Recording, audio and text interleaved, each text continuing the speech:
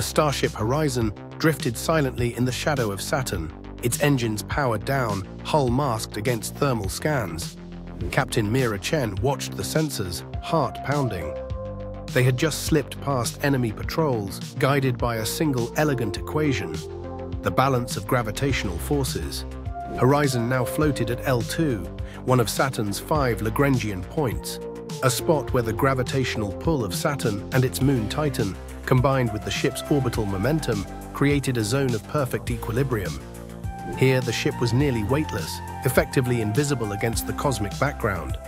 Enemy scanners swept the system, but their algorithms ignored the Lagrange points, assuming nothing could remain stable there without constant thrust. Mira grinned, knowing the mathematics of equilibrium, first described by Euler and Lagrange centuries ago, had become her cloak.